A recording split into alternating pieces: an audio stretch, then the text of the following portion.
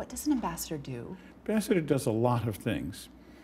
Officially, an American ambassador is the personal representative of the president.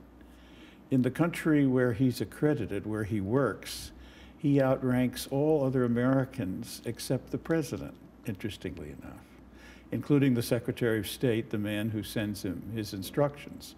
Although very few ambassadors are inclined to fight with the Secretary of State over protocol positions. But it is true. The second thing he does is that he comes to a foreign government and explains the views and the interests of the United States. But even more importantly, perhaps he listens to the foreign government and it conveys their views and their interests back to his own government. He's not the only one who does that. There is an ambassador of the country where he resides in Washington who also does the same sort of thing. He makes speeches to the foreign public to tell them about U.S. policy and interests.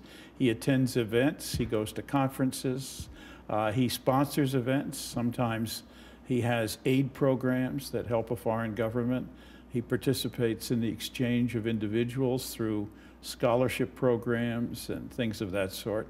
So there are a wide number of things that an ambassador does. Incredible. It's interesting, yeah. Yeah, very much so. You cover the world in a country. Which gender, in your view, holds greater hope for the world, men or women? I'm a great believer in women. I think that women are more sensible.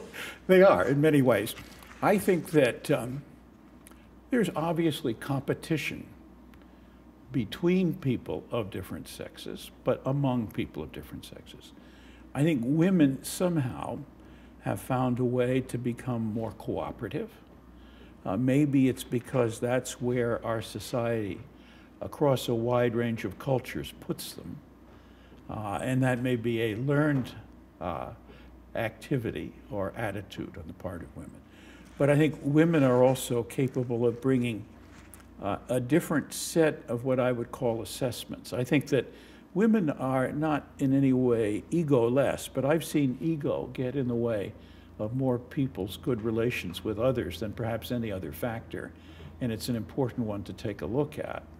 And I think that you can't operate without an ego, but you cannot let your ego operate in place of your good sense.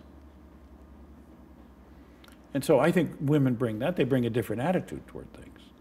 And I think that that's very helpful. I mean, I would put women in charge of peace anytime. Men have difficulty in dealing with it. And I think women do too.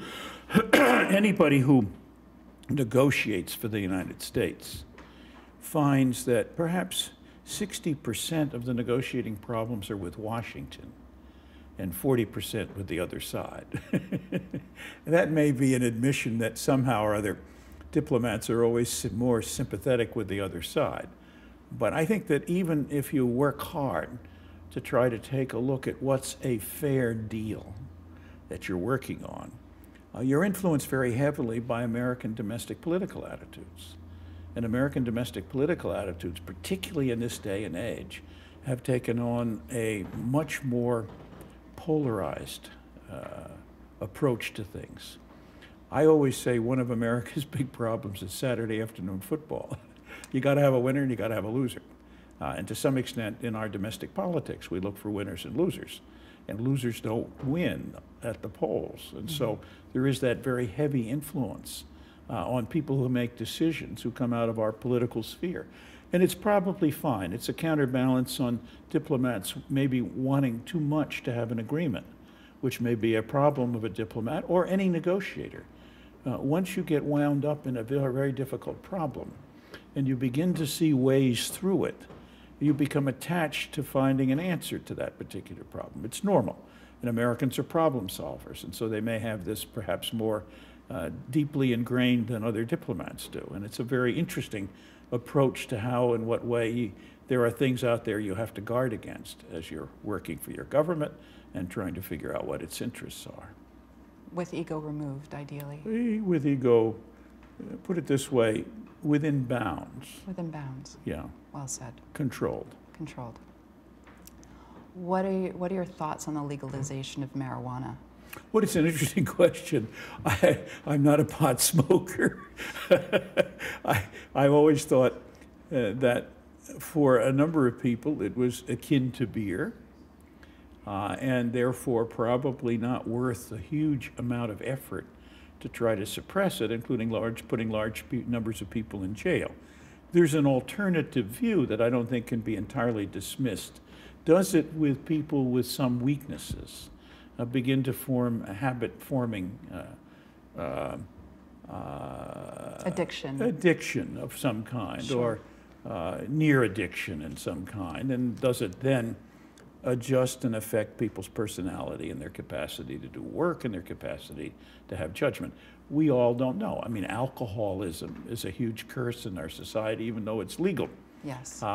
I think that hard drugs are particularly clearly habit-forming and vicious in their impact, and in many ways, as a result, destructive of human life. And one doesn't want to go around advocating the ingestion of all kinds of things that end up making life tragic, not only for the individual, but for the people who are close to them in one way or another. And everybody's close to somebody in their lives, you know, in the most difficult circumstances. On the other hand, you don't want to go around persecuting people for things that most of society can tolerate and live with, can control and can handle.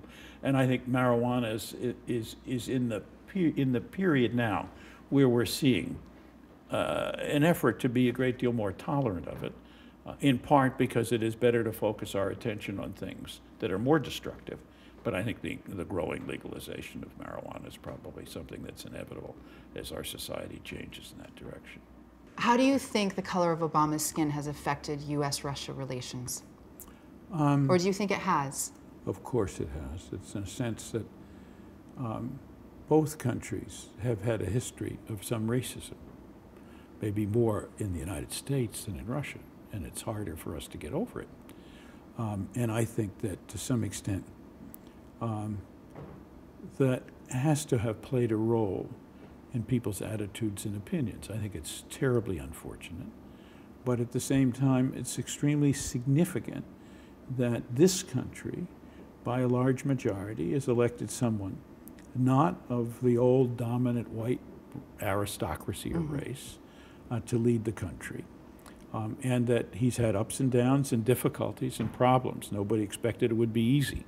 And I suspect some of that has been complicated, unfortunately, because racism hasn't disappeared from the face of the earth, unfortunately. Slowly but surely. Oh yeah, I think so, but a long time. But I'm not comfortable with a long time. But I think one has to be honest about this. But I think everybody has to do their part to the extent that they possibly can. What was it about Alice that made you go gaga? Oh, I don't know. There's a lot of things, I'm sure. Yeah. Yeah, I think you're physically attracted to someone. But then I think as you get to know them, there is kind of the sentimental attraction, the emotion. And then after that, just good sense. How would you define intimacy? Well, I think it's being able to know and understand and like a person through thick and thin, and have whatever gets between you disappear because you make it happen. No grudges, no long-lasting differences. So do you have any secrets to the art of staying together? Well, I think, yeah, talk, obviously. Yeah. Never let anything come up that sits between you that lasts more than a day, at the most. Yeah. At the most, that's great. Yeah. That's great advice. Yeah, no, we did that, and that made a big difference. Do you have any unfulfilled dreams? Oh, always. I think everybody has ambitions. I've been very lucky that most of my ambitions have been overfulfilled. And I think the ones that, I always thought I'd like to, I always thought that politics would be fun. The more I've seen of it, the less I'm attracted by it, particularly in this day and age. But I thought that was one thing that was interesting. But I've been very lucky. I've retired 4 times, twice from the State Department.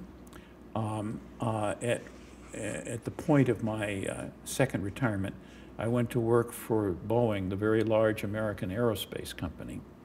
One of the things that was important to me in helping Boeing, I ran essentially their overseas representative offices at the corporate level, was to make sure I stayed up with whatever was going on around the world, because they depended on me and my staff, in fact, to keep them informed and to represent them in places overseas.